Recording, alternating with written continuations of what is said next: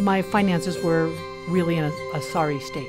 I could look forward and say, I don't see a good path to my financial future. I, at that point, had gotten divorced, had financial responsibility for an 11, 13, and 15-year-old sons, and I lost my job.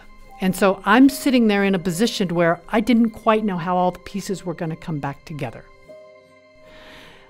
To have that, number one, hope. So as I started investing with you, I took my IRA, which was not in a great spot, and I bought 2 houses. That's all I could do. I could buy 2 houses.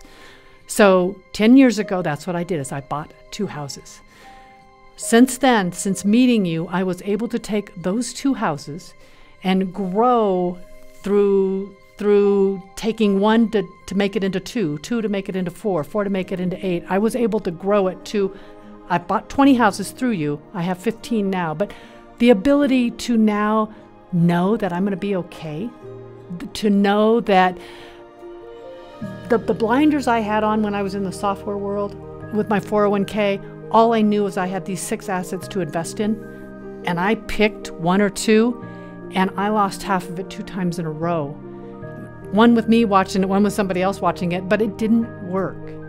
I've never had that experience with my real estate where I've lost half the value of any of my assets. Every single one of the houses I bought through you have cash flowed. Now, it's a little harder now, but every single one that I bought cash flowed. I even had one where an institutional buyer came to me and offered me $100,000 more than it had appraised for the month before.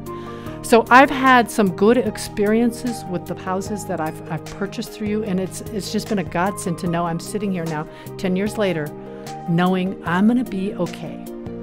Wow.